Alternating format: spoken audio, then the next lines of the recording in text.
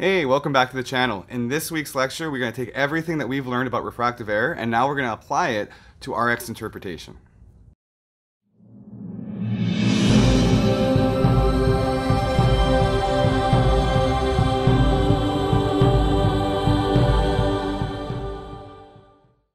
Hey, Sean here from ModernOptician.com, where we help student opticians achieve their goals through books, study guides, and online videos just like this one. So if you've seen value in this video, make sure you smash the like button, subscribe, and turn on all notifications so you don't miss any of the videos as they drop. Now, let's jump into the lecture about RX interpretation. And welcome into the lecture about RX interpretation. So today's lecture is all about being able to take a prescription and within seconds, knowing exactly what's going on with the patient's vision and being able to know exactly what refractive errors are present and all the nuances that accompany it. Now, if you've been doing this for some time and you've been working in a dispensary, this might seem a little trivial to you, but we have to recognize that we have students along with us for this journey that may just be starting off. So this is definitely something that is a concept that we should know right away, and it helps us in understanding, our patients and making the best recommendations. I will make the recommendation, however, that even though if you're well along your studies, I still suggest you watch this because these are the low-hanging fruits. These are the easy things that you wouldn't want to miss a concept, and sometimes it's just nice to hear it explained in a different way. So if you are pretty good at RX interpretation, please bear with me here for this lecture. And who knows, maybe you'll still really enjoy it. So why don't we jump into it? And of course, before we jump into it, as always, quick reminder that if you do want to dig deeper into these concepts, make sure to check out the study guides for apprentice opticians available on Amazon and also on modernoptician.com. Exam season is fast approaching, and these are great study guides and resources to help make sure you've got all the concepts under your belt. All right, so let's move on to the lecture itself. All right, let's cover some of the simple stuff here. We have a standard prescription in front of us, and let's go over some of the conventions that you should be familiar with. This is pretty simple stuff. All the textbooks you'll be studying will kind of outline this kind of stuff, and we're just going to do kind of a quick glaze over of what little things we should always be remembering about the prescriptions. So first of all, the unit of measure is in diopters, and usually things are going to be prescribed in quarter diopters. So 0.25, 0.5, 0.75. It can be prescribed in eighth diopters, so 0.125, or sometimes rounded to down to 0.12 or 0.13. You see less and less of that nowadays, with the exception of compensated prescriptions or free-form lenses that get real granular and real specific. Therefore, it is important to keep in mind that it can be in eighth diopters. However, prescribed, never really prescribed in eighth diopters anymore, mostly quarter diopters. Sphere power can be plus or minus. You will see it prescribed in both directions all the time, and we'll go into more detail as to why that is. Cylinder can also be written as a plus or minus. However, in this particular case, as an optician, you always want it in minus. We will do a lecture on transposition, converting from plus cylinder to minus cylinder and back and forth. However, for the time being, just remember that it can be written both forms, but you always want it in a minus cylinder. Very, very important. Ophthalmic lenses are always produced in minus cylinder form.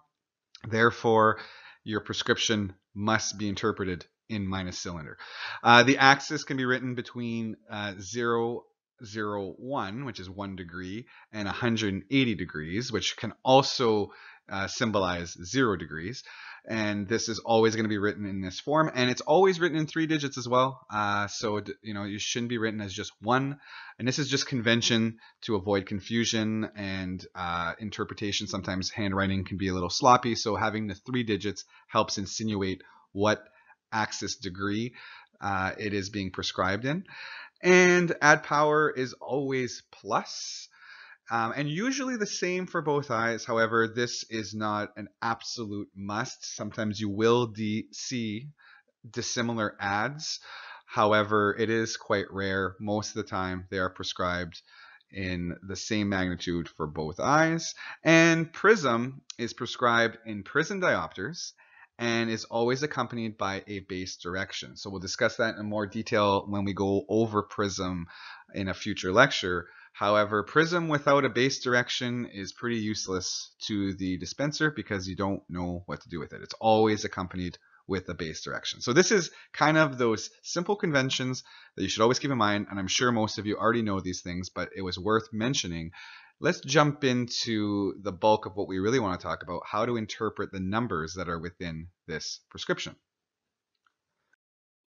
Okay, so here we are. We've got the prescription again. So the main purpose of this lecture is to take a look at the prescription and to be able to decipher exactly what the vision impairment is, what the patient's experience is within a few seconds. Any experienced optician can grab a prescription and within seconds know exactly what's going on, from what refractive error is going on with the patient to what their visual experience is, what their recommendations should be, and you too should get good at this, be able to grab it, interpret it, and then go off to the races. So let's jump in part by part and discuss exactly what we're looking at here. So the sphere power. The sphere power is your main representation of what the primary refractive, refractive error is. Okay, so whenever you take a look at the sphere power, this is going to give you an idea of whether the person is myopic or hyperopic. So minus power is going to be a myopic prescription, and plus power is going to be hyperopic.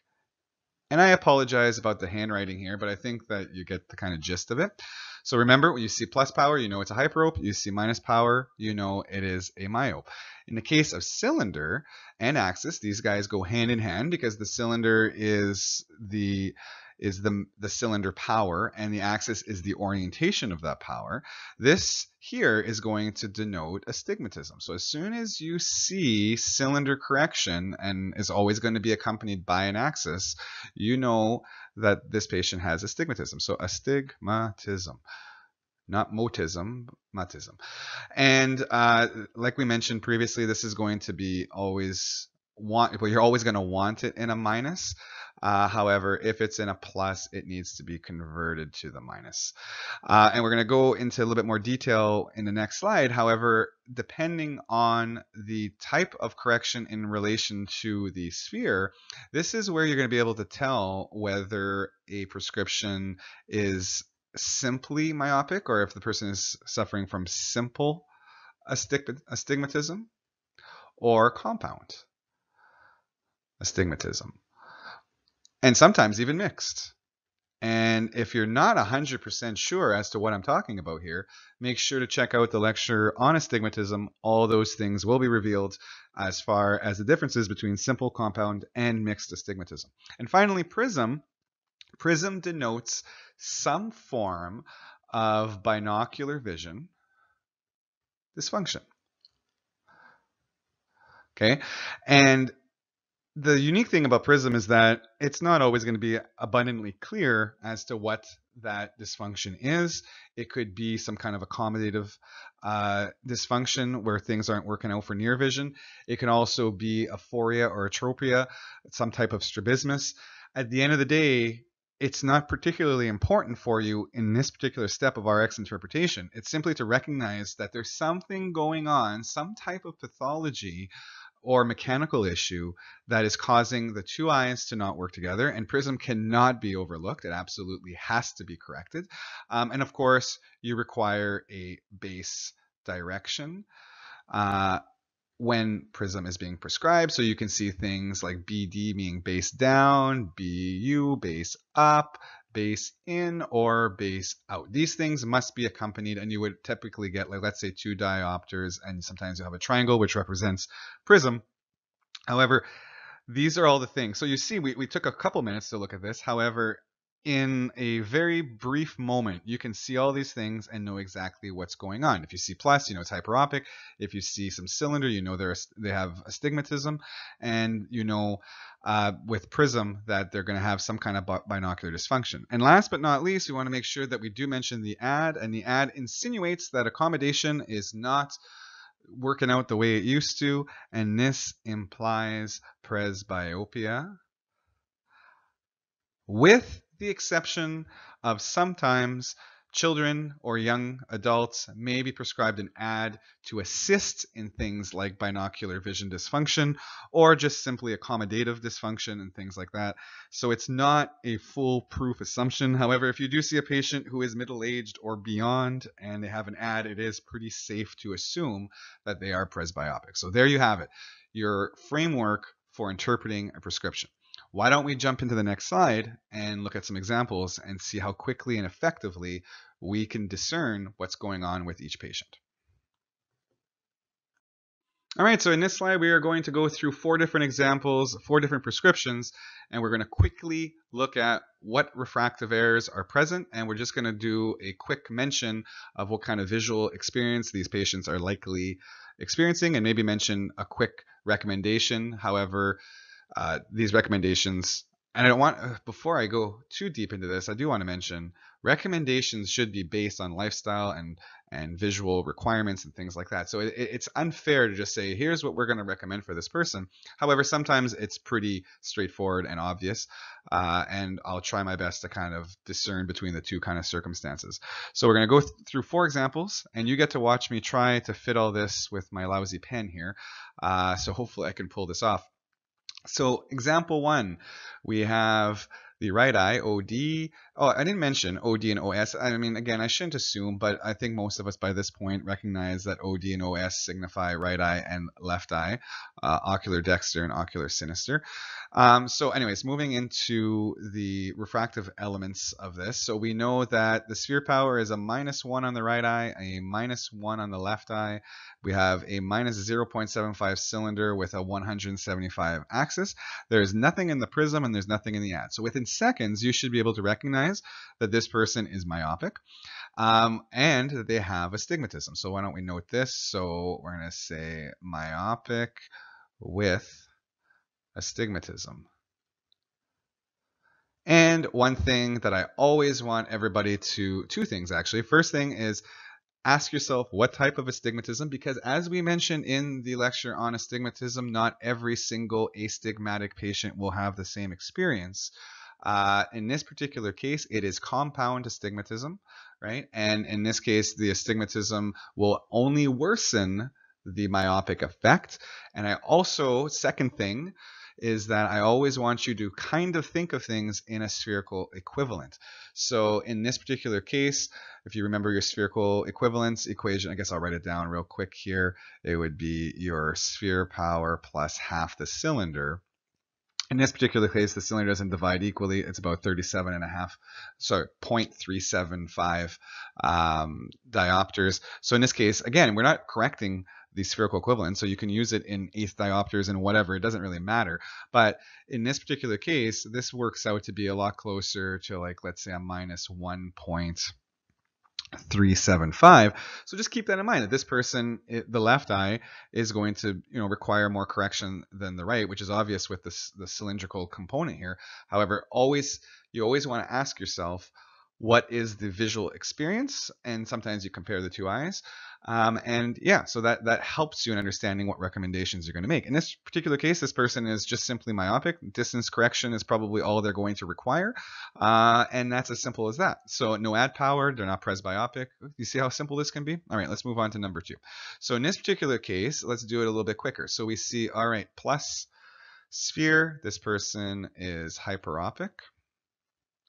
They have astigmatism, so this is with astigmatism. And of course, the axis correlates to that. And in this particular case, they've been prescribed 2 base down prism in the left eye. Therefore, we don't know necessarily in this case what the issue is. However, we know that we have some kind of binocular vision prob. All right. That's good. And then if we wanted to dig a little bit deeper as far as what type of astigmatism is present, and I'm going to tell you why in a second, it's important to realize this. So in this particular case, the right eye, OD, we're looking at compounds hyperopic astigmatism. Again, if you're not sure what I'm doing here, check out the lecture on astigmatism. I don't want to dig too deep into that in this particular lecture. In this particular case, we actually have simple, this is for OS for the left, simple hyperopic astigmatism. This is hyperopic astigmatism. Again, my apologies about the handwriting. So in this particular case, why is that important? Well, in the sense of, visual acuity and ability, the right eye is going to be, worse than the left eye. So usually compound astigmatism is going to have a more negative impact on visual acuity, uncorrected anyway, than the left eye. So not that this necessarily comes into play as far as your recommendations. You would still be correcting this person with a single vision pair of glasses. They have no presbyopia, so you're not really concerned about multifocals and things like that. The other thing too is that sometimes patients will say, well, I don't see too bad, because in reality, if this person was a young person and they still had full accommodation, they probably wouldn't actually see that bad in the distance. You figure the spherical equivalent here actually for the right eye actually reduces the overall hyperopic correction, works out to about a +2 spherical equivalent. And in simple astigmatism, it actually, one of the focal line foci actually end up on the retina, and the vision is really not that bad. So they might feel like they don't need that much correction. However, with the prism correction in there, it insinuates that there's some kind of binocular vision problem. Therefore, correction is definitely necessary to assist in the issue. This person could be getting double vision, could be getting diplopia, could be having some kind of strain. So that prism has been prescribed for a reason and definitely has to be corrected and included in the prescription. All right, moving on to example number 3. Let's take a look at the prescription. So in this case, again, quickly, all right, so we have myopia. We have astigmatism and astigmatism. What else? No prism, but we also have an add. So we have presbyopia. See how quickly this gets done? What type of astigmatism? We have compound astigmatism in both eyes. So this is going to contribute negatively to the overall refractive error. And in reality, that's pretty much it. It's that simple. So quick recommendations. Well, we know that this person is going to have poor distance vision due to their, moderate amount of myopia. But based on that overall power, we know that near vision is going to actually be pretty good, because we've talked about in previous slides or previous lectures that a -250 or somewhere around there is actually pretty well suited to about a 40 centimeter focal distance, and they're fully presbyopic here. I say fully presbyopic. They have, a relatively high presbyopic demand. This person can literally take their glasses off and read absolutely no problem. So recommendations would be, they would vary based on the person's lifestyle and requirements. You could easily fit them with a single vision pair of glasses and then let them take their glasses off for reading, or you could fit them with a multifocal. Both are completely suitable. It really depends on the patient. All right, so moving on to example 4, and I knew that pen was going to become an issue, so please try to fight through this. We got a little bit more going on here, right? So this prescription is a little, I don't want to say ugly, but a little bit more involved. So, but we could still nail it real fast. So, okay, right eye, plus 0.5 and minus 175 in the left. So we'll start with the left. Left eye, myopic. We have some astigmatism here. Therefore, we know that it's, so let's just say OS is myopic with astigmatism. Following the same trends that we've done, let's say it's actually simple. No, not my apologies. It's actually compound myopic astigmatism. And we know that there's an add here, so they're also presbyopic. Now, the right eye is a little bit interesting. So at first glance, you would figure, okay, I'm going to actually remove some of this stuff so that we can get it out of the way here. So I'm going to erase this stuff out of the way. So, and I'm going to go to a different color. So the right eye, we would say, oh, well, they're hyperopic. Well, I guess if you use the rules that I kind of mentioned before, you would. However, if we look at the cylinder here, the cylinder is quite large. If we kind of operate in the realm of spherical equivalence here, and if we were to calculate the spherical equivalence, so let's just do it real quickly. So you have the sphere of plus 0.5 plus half the cylinder, which is a minus 3.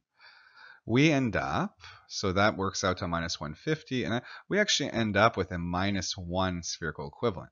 So again, this is not, we're not correcting in this manner, but you got to kind of understand the overall refractive error, the overall experience. So this eye is actually slightly more myopic than it is hyperopic. And it's just based on the fact that we've presented this in a minus cylinder form. You always have to remember what the nature of the power is.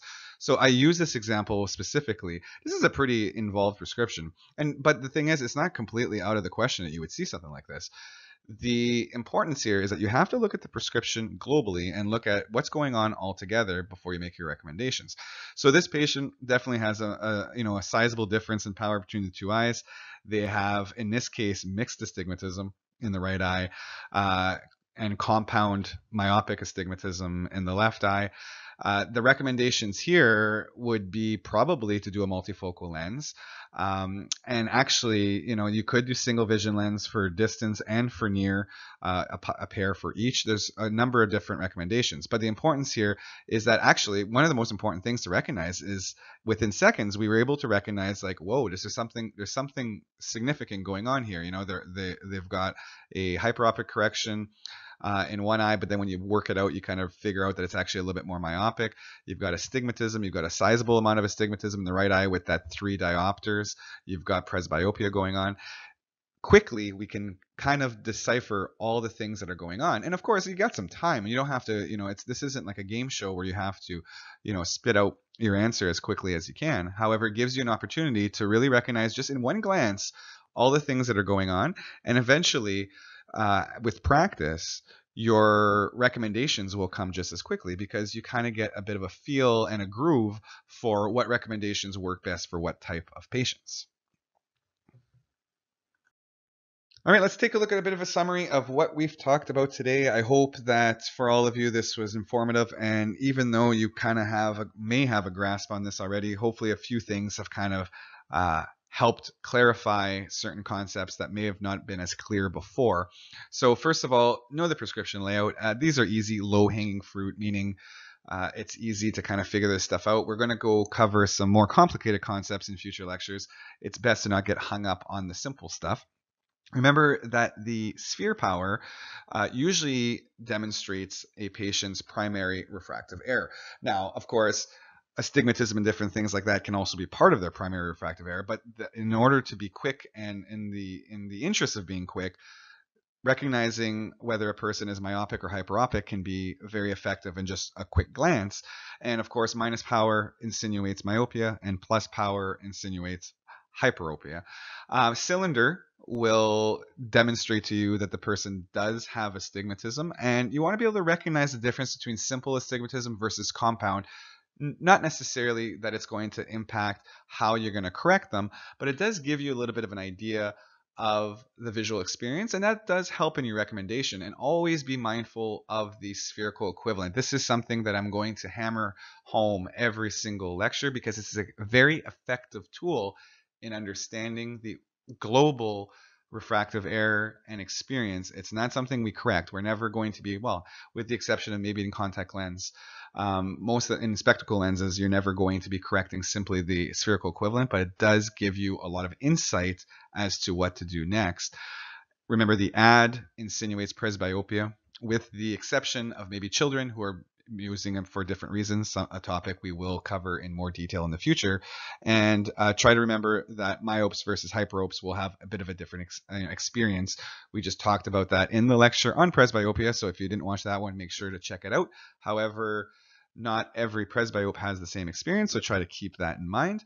Remember that prism is responsible for, or prescribed at least, for binocular vision problems. It cannot be omitted. It has to be corrected. And even sometimes when prescriptions almost seem too low to correct, but prism is present, that changes the whole ballgame, and you therefore should be correcting it. So sometimes you'll see things that have minimal power. However, prism is prescribed. The prism now becomes the major point of interest and the reason the person is wearing correction. And that does it for the lecture on RX interpretation. I hope you enjoyed it. I know that for some of you, this may have been pretty simple stuff. However, like I said a couple times, it never hurts to go over the simple stuff because, well, sometimes it's just nice to hear it in a different way. And for those of you that these concepts were new, great. Now you've got them under your belt and it's something that you can practice and continue to get better at. And you've got the background, or at least the foundation needed to understand a lot of the other lectures we'll be doing. So like I said, I hope you enjoyed it and I can't wait to see you in the next one. Alright, I hope you enjoyed today's video. And always make sure to like, subscribe, and turn on notifications so that you get all the weekly content as it drops. And also make sure to check out modernoptician.com for books and study guides and all the help you need to pass your national examinations. I can't wait to see you in the next one.